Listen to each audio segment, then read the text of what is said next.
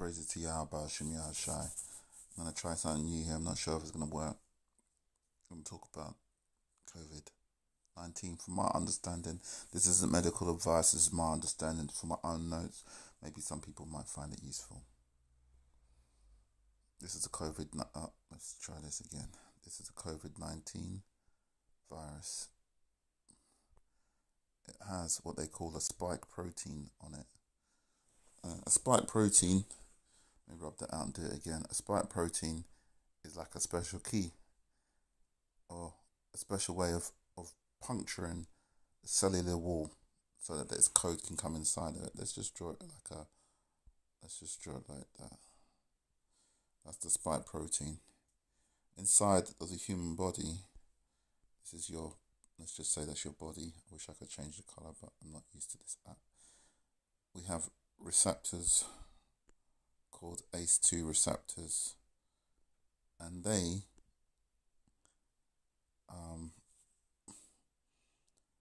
actually help regulate the amount of, it's called the RAAS system, and that actually helps regulate the amount of salt and sugar in the body. Why is this important? I'm going to undo that salt and sugar stuff. Why is this important? The reason why it's important is because black people have a lower number of these receptors, which means we tend to retain more salt and sugar. Now, the reasons for that, I said, because we come from hot climates, so we sweat more, and so if we lose a lot of salts and sugars from our body, so we tend to receive those. The upshot of this is that there are less receptors in black people than in white and Asian people. Less of these receptors. What does less of these receptors means? It means that there are less of places where COVID-19 can attach to invade the body. Typically, what will happen, let me rub this one out here. What will happen is that COVID-19 will come along and attach to lock into one of these receptors there, and then what it does is it shoots some of its RNA, which is like I wish I could change colours. How do I change colours? It shoots some of its RNA into our system, and once the RNA gets into our system, it tricks the body into reproducing its own cells. It tricks the body to reproduce more COVID-19 cells. So these viruses replicate in the body, and after a while you've got a number of more COVID-19 cells floating around. And what happens with those? Well, they also attach onto more ACE2 receptors, and the cycle repeats. Now, I'm trying to remember how the vaccine works from my research as to how the vaccine works. Let's delete all this, and just leave the receptor, the ACE2 receptor that's on the system and in the body. So what happens? How does the vaccine work? Well, from what I've been hearing, and actually on the news as well, the vaccine is essentially a virus because it has its own shell. Now, its shell's a little bit different. It's a lipid layer, which is a small layer of fat, but it still is able to penetrate the cellular wall, and it has its own code. It has its own code inside. Its own code, which is a little mRNA strain, which stands for messenger RNA. It's kind of like DNA, but it doesn't actually change the DNA of the host, as I've been told, but it does reprogram the body to produce other cells. So when this particular vaccine, or I call it a virus, is introduced, what happens is that this new RNA, I wonder if I can change the colour like that. Yeah, okay, change the colour.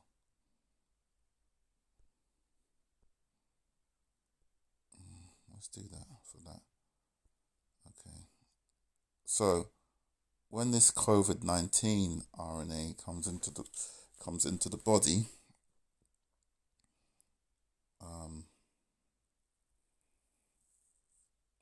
what it, and remember that okay, when it comes into the body, it will. God, I'm not used to these tools. It's me trying to do everything on my phone. Let's rub this out here. When this particular form of RNA comes into the body, let's just rub this all out here. This is, that green line is your body. I'll draw that again. This is your body. Yeah. This RNA comes into your body like that. How it penetrates the cellular wall is not quite known, but what it will do is it will reprogram the body to now produce not ACE2 receptors, as I may have previously said, but the same spike proteins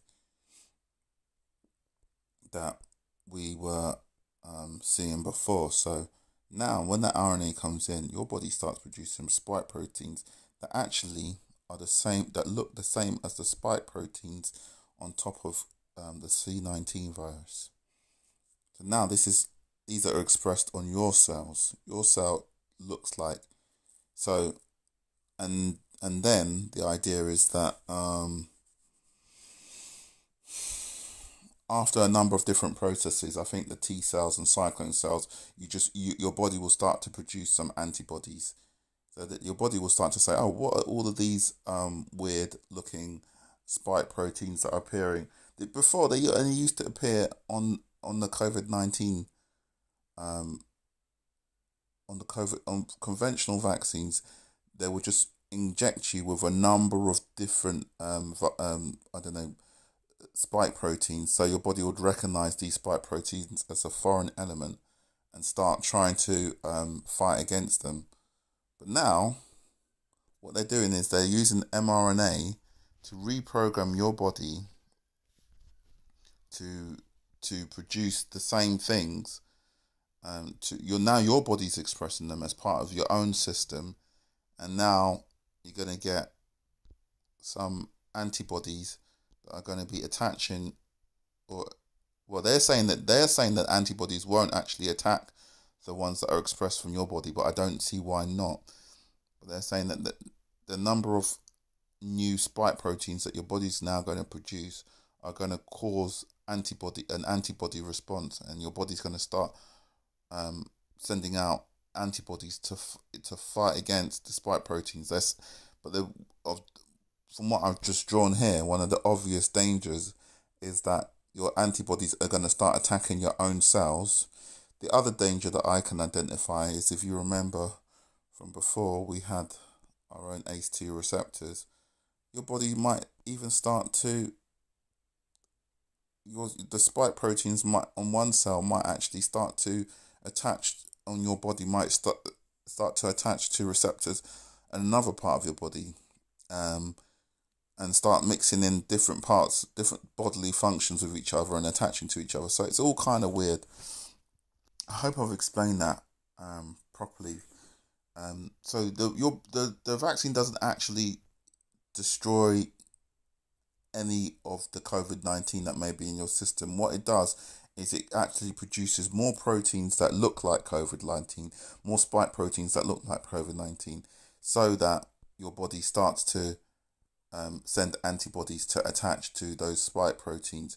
But the thing that a lot of people are worried about is, what about the spike proteins that are part of your body? Won't your body start to attack those? And then you'll have what they call an autoimmune response, which is where the body starts to attack itself.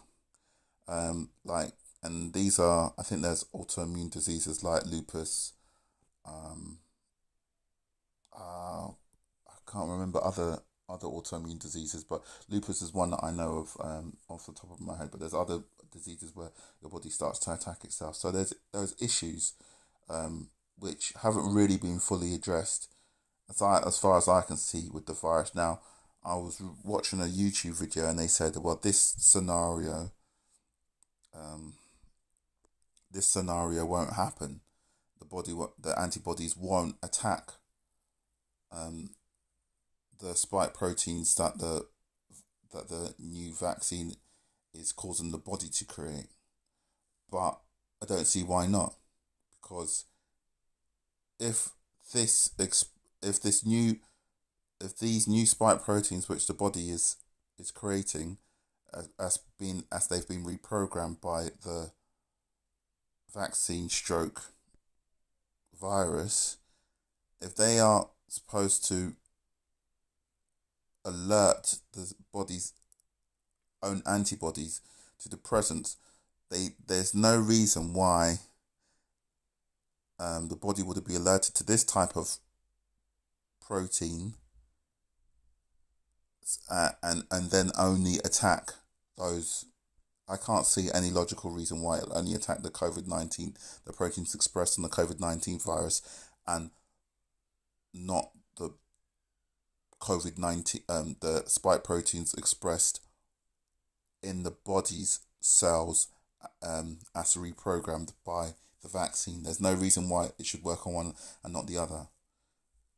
It doesn't make sense to say, okay, we will teach the body to recognize the spike proteins to attack, by expressing them on the surface of the cells in the body, and then those taught antibodies will only therefore go and attack the cells